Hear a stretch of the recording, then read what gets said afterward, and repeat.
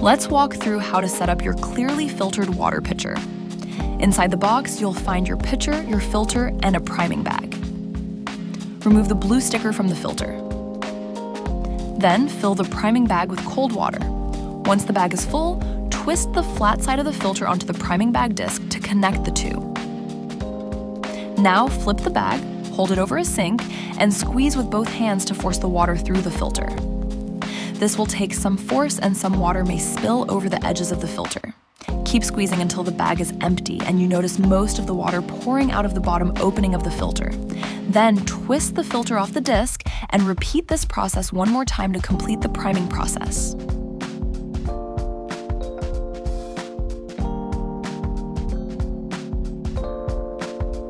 Once your filter is ready to go, twist off the filter and ensure the gasket is properly seated in the filter before attaching to the reservoir.